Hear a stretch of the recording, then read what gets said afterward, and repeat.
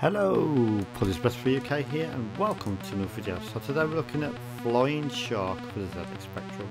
Let's have a look at this one. So this is Graph Gold 1987. Let's start the game. This is by Firebird. That was quite a company back in the day, quite a popular budget labour company. So how do we start? One player. How do you move it? I don't know. Let's press enter now. One player. Yes, there we go. Right. Okay, so this is a sort of 1942 clone. You know, the flight simulator, the top-down vertical shooter that was by Capcom in the arcades. Yeah, not too bad looking game actually. Oh, you fuck, I'm already dead. Right. Okay. So everything's yellow. Sadly, there's no colour in the game. Spectrum is capable of doing colour in games, but I think a lot of programmers just wanted to avoid colour clash. But with a game like this, I think I would have just not minded the colour clash. I think I would have not cared about if a big block square was around the main sprite. I don't think I would have cared, because it's a bit yellow looking in it. It's a bit you wouldn't be able to place on a monochrome television set, to be honest.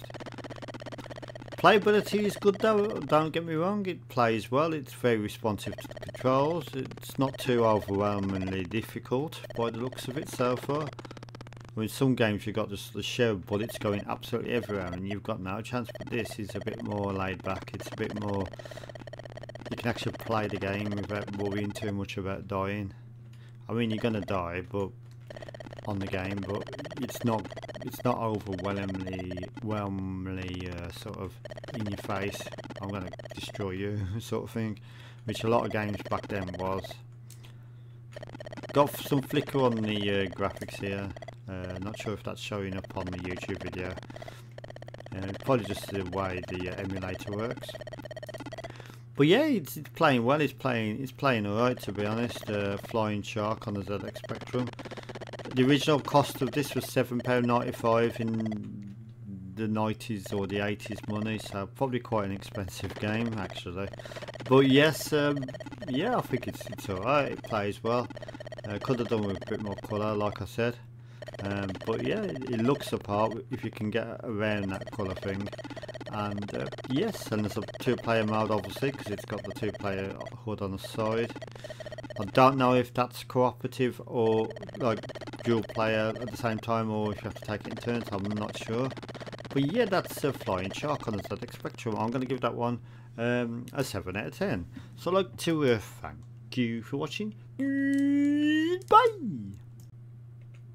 Hello, Police Best for UK here and welcome to another video. So today we're looking at 3D Star Strike, game that we had as a family when I was younger. And yep, so this is like a sort of 3D game. I've got a lot of experience with this game because I've played it many moons ago. Play it quite often nowadays actually, when I do hook up the Spectrum properly. I've never tried it on Spectrum next clone that I've got, the Xperia Pi. Probably runs too fast with them speed increases. But yeah, this is a good game for 1984. It's like well ahead of its time. I mean, there was like Pac-Man and stuff in 1984, and then you had this with these flying, rotating vector graphic, what looked like a bit like TIE fighters, but it's not. Obviously, they're not, because this is not a Star Wars official game. So we were approaching the enemy base, and one thing that did impress me about the enemy base, this section here, was how smooth the ship or the spacecraft, the horizon banks left and right. I know it's only dots, but if you get your imagination going, it's quite good, to be fair. If you look at games such as the original sort of early flight simulators, it wasn't as smooth as this with your left and right rotation with the horizon how it banks. So I always thought that made a much smoother and nicer gameplay, and this impressed me even more. Look at this. This is almost like a non-filled Starwing or Star Fox on the SNES. It's just that smooth. We're running on a 1984 system here, and look how smooth that is.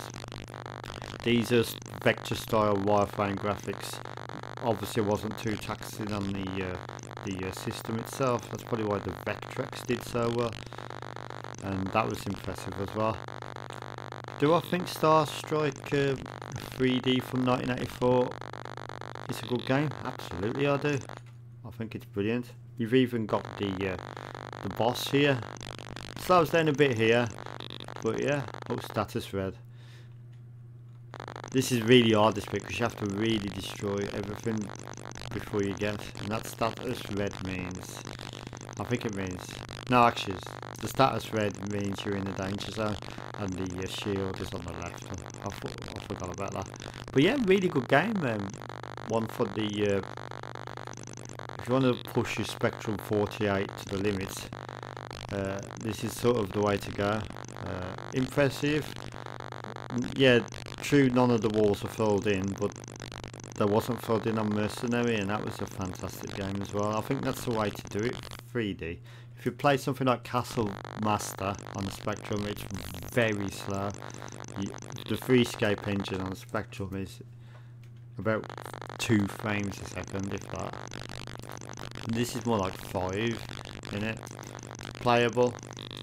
So yeah, that's a 3D Star Strike on the ZX Spectrum. I'm going to give this one a massive 9 out of 10. I think it's very innovative for a 1984 game. So I'd like to thank you for watching. Bye!